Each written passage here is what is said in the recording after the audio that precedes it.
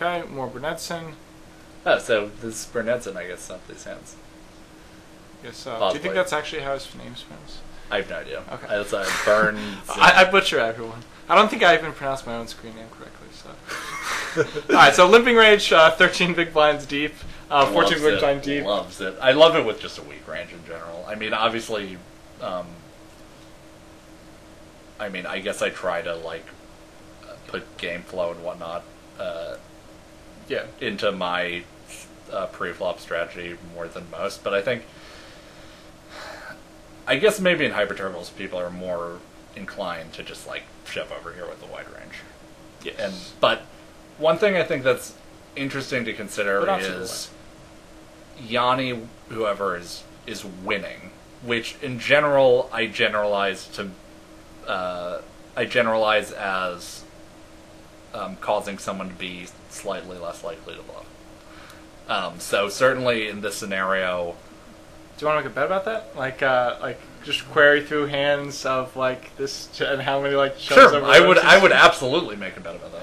Well, sure. I mean, you're very confident. Would you give me odds? Yes, I would give you. What odds would you give me? I would give you. See, okay, I'm not live to think about. We can talk about. I would give you. Okay, sure, fine. But yeah, no, I tend to be more on the side of like that's like not something that's present or is particularly useful. But at the same time, like, I have no evidence for it either. Sure. So like, sure, I make tons of psychological generalizations and I apply them. I'm a psychology major. I'm supposed to be the one who's supposed to do all of that. Okay. But so I think limping here with like aces and kings is like often a really good play against someone who isn't honestly 3-bet shoving wide. Sure. I mean, certainly there's nothing. Yeah. Sure, okay. If someone's not 3-bet. There's obviously situations where you do anything. I think, in general, if someone's not too aggressive to your pre-flop opens... I'm sorry, if someone is aggressive to your pre-flop opens, this is something that I do with, like, a weak range of hands. Yeah. And maybe if I, thought, like, oh, okay, this guy hasn't shoved on me a while, and I've been doing this a lot, maybe I'd, like, throw in like aces or kings, or just strong hands sometimes. So this guy hasn't shoved on you in a while. Is something that would make you more likely to try to trap with aces or kings?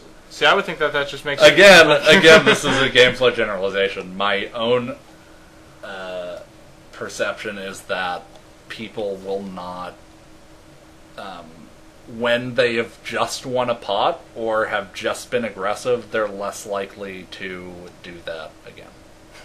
That's another generalization I have, but I think it's possible. I also think that like someone who doesn't jam over with a wide range probably does not jam over with a wide range, and so if he hasn't shoved on you in a bit, it's very different. Like if this is someone you played 1,000 games against. Yeah. I'm not saying suddenly someone who jams over an open with 20% of hands is going to do it with 50% of hands. Sure, but I may say, okay, well maybe shove like 5% more hands here. All right. Anyways.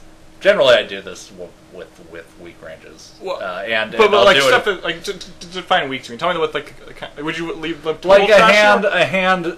Well, I don't think you'd want to limp total trash, especially in a scenario where most of the game is going to be shove over the range, raise or fold. Sure, you'd want to do it with a hand that has some value here, like something that I'd probably start with hands that I'm raising the best hands that I'm raising pre-flop, and I'm not calling with a shove. To a shove. That's probably where I'd start.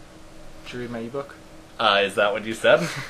It's I mean that's definitely where I'd start. I certainly would not do this with 7 deuce off. Okay, makes sense. That would be too valuable to invest the other big blind to try to get a fold, like basically. I think. Well, I mean, you could just fold it, but in general, I'm sorry, 7-2 off pre-flop. Folding. Okay, anyways, but certainly the hands that are not going to play as well post-flop and just suck total balls. Yeah. Min raise and get the fold equity to make a profit there. Yeah, I agree. Actually, so how do you pronounce Lonnie Letters? I always just call him H. Yoga, but like I think it's Lotlania. I don't know. Okay, whatever. He actually IM'd me once and was like, you're a retard for not raising like a lot of some of the hands that I limp at this stack depth. So his big point was like investing the extra big blind when you have like something like certainly 7 deuce offsuit, but like some of those more speculative hands too is just worth it. So like that's to your point of like raising more of those hands. Sure. But okay, so this is an awesome flop. Just a bet when check to. Expect to awesome flop. I mean, yeah, it's a fine flop, but I mean, conceivably, almost any flop would be a good flop in this situation because I'm an enthusiastic person. Sure. So min bet, sure. Sure. Obviously, it's a board we can check raise some frequency from the big blind. Sure. But obviously. So, I mean, obviously, if this guy, I guess you wouldn't expect ace high that much. Maybe you'd put slight weight on ace high. Yeah. 3-6 seems very likely. 3-6. I'd say 3 is probably the most likely hand in its range. Okay. Or king high. No, I'd say 3 is the most likely hand in its range. I mean, I think 3, 6, king probably. But 6, I think with a 6, you're going to slightly weight him check raising the flop. Okay, it's possible. You may also lead more often with 6 or something like that. Sure, exactly. But you'd basically expect this from any player every time with a 3. Okay. So I would say that's his most likely hand. Okay. I used to lead here with a 3. Given that on this turn, I would probably barrel pretty wide.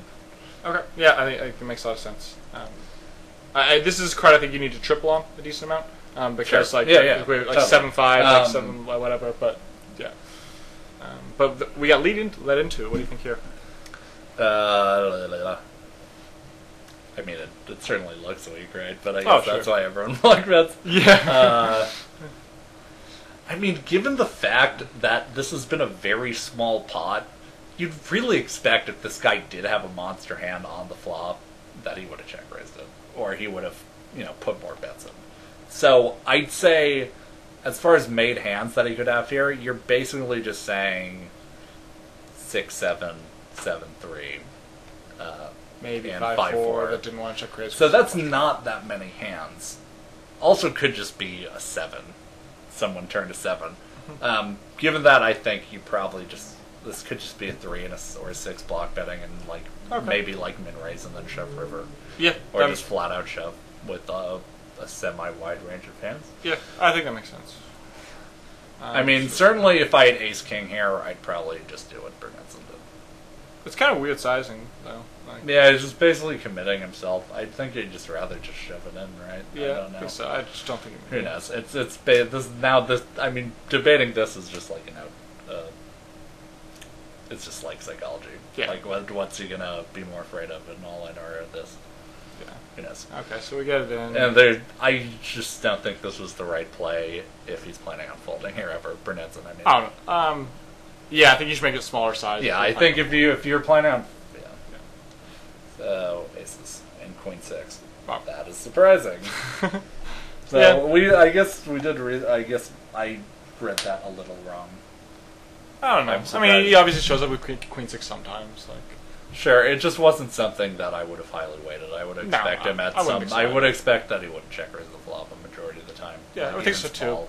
Like, although I guess such a small pot, you don't expect people to trap in such small pots like that. Yeah, but that's why, I guess you maybe check call and then led small in the turn to make sure that you got something from it. But yeah, I don't know. I don't think he has queen 6 there very often either.